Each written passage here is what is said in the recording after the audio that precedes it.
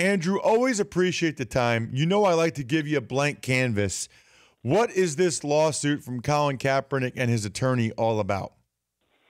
Yeah, good morning, my friend Ross. Good to be with you as always. The thing about Colin Kaepernick's suit that's so different than all these other suits, Ezekiel Elliott, Tom Brady, is that it's brought by Kaepernick's attorneys, and the NFLPA, who you reference is always fighting the NFL, seems to be a bystander. And they tweeted out something yesterday that they learned about this suit, collusion case, the same time we did in the media. So my first reaction is there's a backstory here that tells me maybe things aren't copacetic between Colin Kaepernick and his union. And for some reason, this is a case being brought by individual attorney, well-known attorney Mark Garagos, who's represented Michael Jackson, among others, instead of being brought by the union. As to the case itself, you know my feelings here, really uphill climb.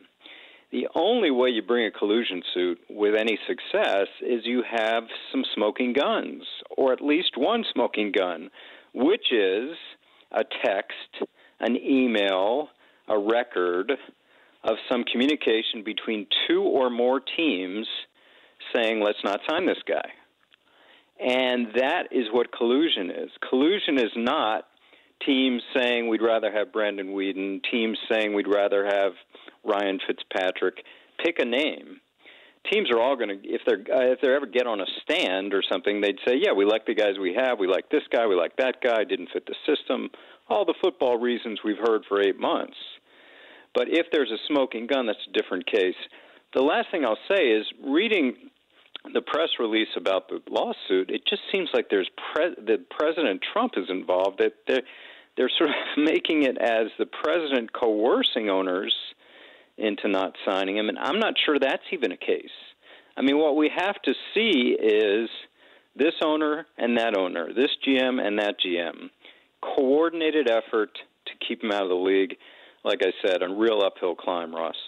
Yeah, I mean, and if that were the case with Trump, then was he really that involved going back to like March and April and all? That doesn't make a whole lot of sense to me.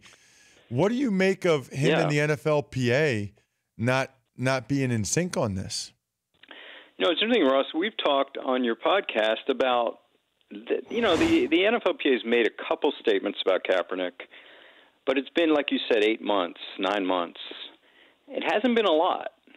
There hasn't been a lot, and maybe that's something behind this, that it's just interesting to me that a collusion case is a big deal, and the NFLPA has brought collusion cases unsuccessfully, but about, lack of free agency back a few years ago. They are the people to bring collusion cases, but not here. So almost as a preemptive move, they put out a statement saying, we'll support them, but we didn't bring this. And then, the nuclear option, Ross, some people have talked about there's a way you can blow up the whole CBA if you find collusion. Well, one of the requirements for that is that the NFLPA has to bring the case, and they're not bringing the case. So we can forget about that.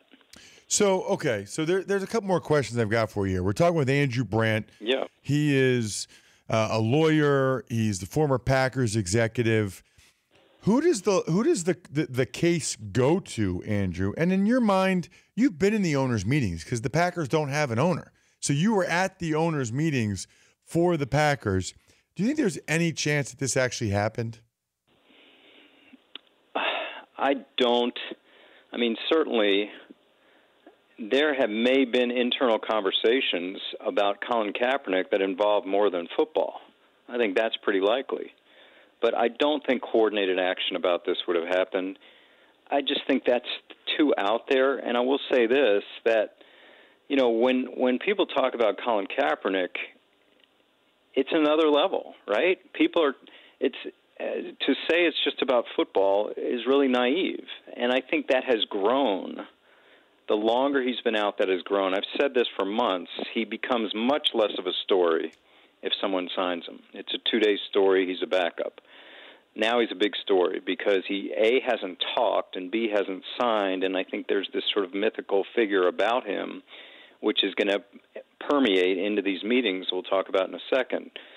In terms of who hears it, Ross, system arbitrator. That's the system between the NFL and NFLPA. It's about the collective bargaining agreement. His name is Stephen Burbank. He's a law professor at University of Pennsylvania.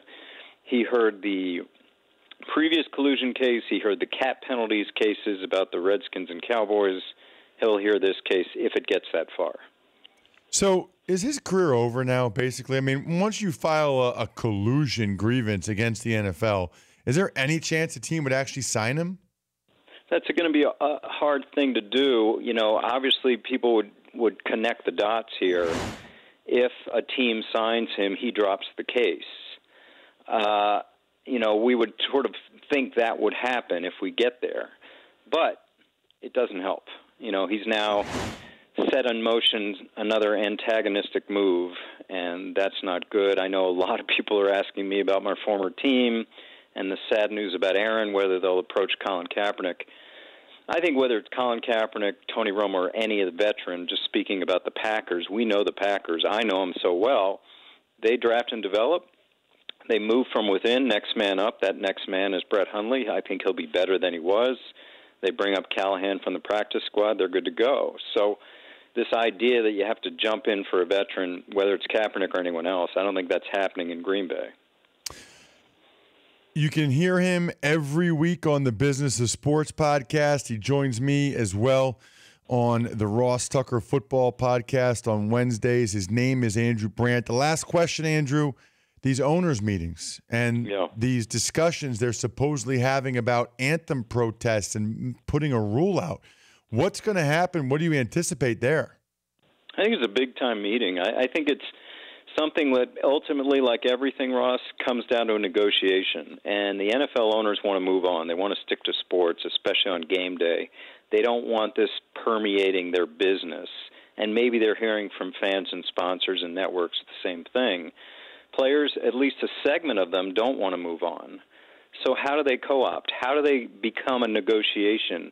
There's talk about the owners letting them use websites, owners having a boot camp about social issues, owners getting involved in lobbying for criminal legislation about racial relations.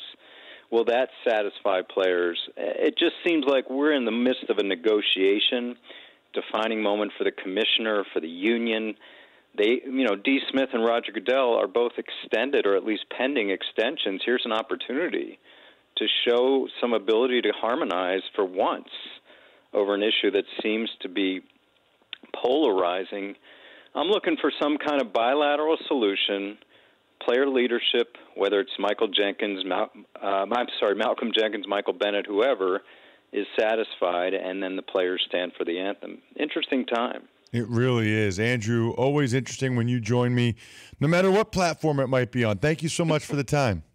Always a pleasure, Ross. The Dan Patrick Show, weekday mornings on Audience.